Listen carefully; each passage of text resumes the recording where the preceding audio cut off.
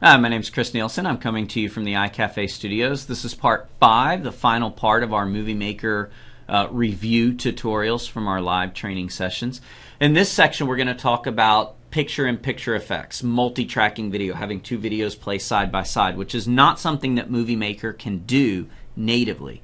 But we can trick it into doing this by utilizing some of those transitions that have video fly out of the screen and then freezing it partway through so the video continues to play.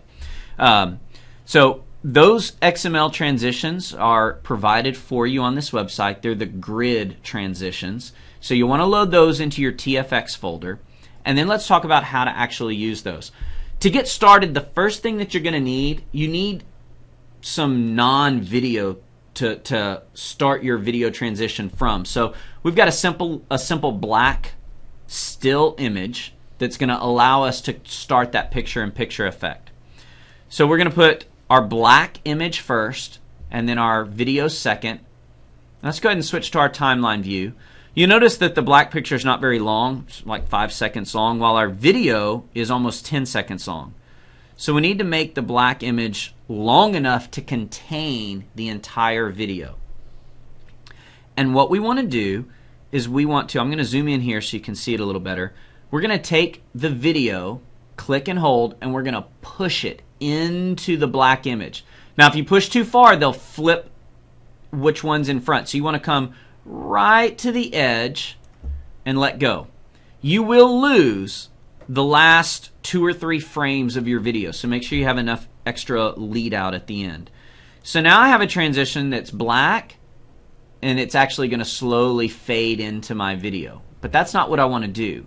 The fade is the default transition. I instead want to change my transition to one of my grids. So if I come down into my transitions, I have these new transitions: grid bottom left, bottom right, top left. So I'm going to choose top left. I'm going to drag that transition down. And now what's actually happening is my video is transitioning to the top left. It's actually just going to start in the top left corner and stay there the whole time. You cannot preview these transitions. MovieMaker has no idea what to do with a frozen transition. So it won't preview it for you, but it will render it. So let's go ahead and save this movie file. I'm just going to accept all the defaults here. And it's going to render this movie file here pretty quick. And then we're going to preview it together.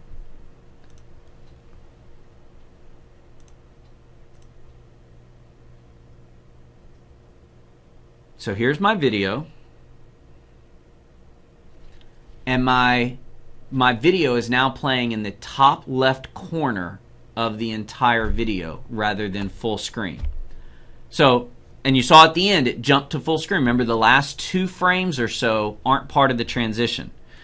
So here's what we can do with that. So we're actually going to delete everything from our timeline, and we're going to import the video that we just rendered back into MovieMaker. So I'm going to bring this video back into MovieMaker. This is the one with the video in the top left corner. And now I can grab a second clip, and I'm going to push this clip all the way into my video, and I'm going to apply a different transition. For this one, let's apply the grid transition, top right. Again, I cannot preview this, but let's go ahead and render it. Again, I'll just accept all the defaults. And we're going to preview this together.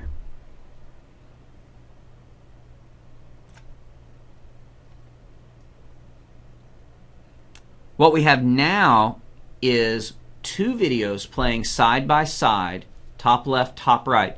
We could continue this process of re-importing the video into MovieMaker, and we could put something in the lower right, lower left.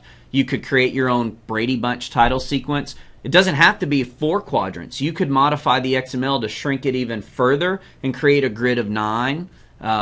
You could really have a lot of fun here. The trick is that you can only do 1 at a time.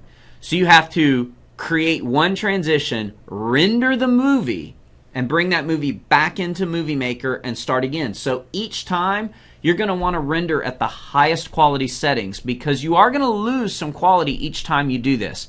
But again, you're editing in MovieMaker, so your final product is probably not something that's going to, air in Hollywood.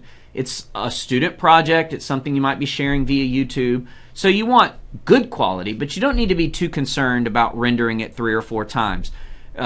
This allows you to do a lot of those things that MovieMaker isn't capable of doing on its own, that a more expensive editing software like Premiere or Premiere Elements can do, but you may not have access to those things. So really what we're doing here is not to say that MovieMaker is the best video editing tool to do these things in. What we're trying to do is give you a resource where you didn't have one. If you don't have access to a high-end video editing program, MovieMaker is more capable than it appears right out of the box. By creating those XML files, by layering your video, by creating those overlays, you can accomplish quite a bit in MovieMaker. Thank you for sitting through our 5 review tutorials. I hope these have been helpful to you to remember our live session. My name is Chris Nielsen, signing out of the iCafe Studios.